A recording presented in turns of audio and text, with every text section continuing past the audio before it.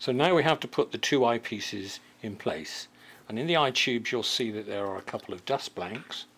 Just remove those, and the eyepieces fit in just by gravity. There's no mechanism of screwing them in place, but you can see they're a good fit. You can hear the little pop there.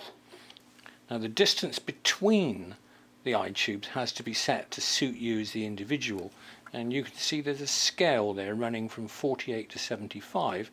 That's in millimeters and measures the distance between the center point of each of the eyepieces. So with trial and error, move these up and down as you're looking down the microscope and note down your particular position. Also, you'll see that this eye tube will focus independently of the other.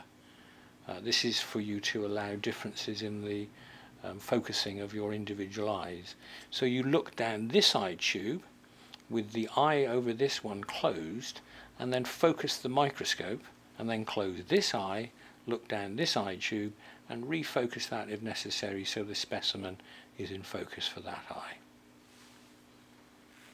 Okay, next we have to fit the objectives that you will have received onto the turret of the microscope. If you're going to be using whole blood dried analysis, you will have received a ×2.5 objective, and if you're using dark ground, you will have received a ×100 oil immersion lens that has an inbuilt iris diaphragm. As I turn that knurled ring there, that is opening and closing an internal iris in the objective.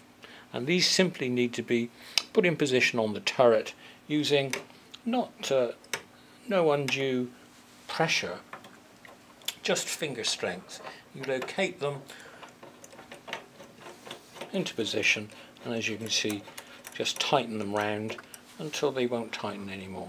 That's fine. Okay, now let's go through some of the controls.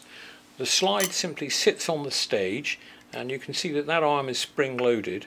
So you locate it in the shape and let the arm hold it in place.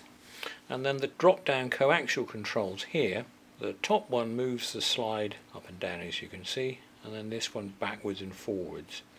And on the stage there are two vernier scales. There's one along here and one along the back just there, so that you can take a map reference of any particular part of a slide that you're on, and if you reset the vernier scales to that reference, put the slide back in, it will be exactly the same point on the slide.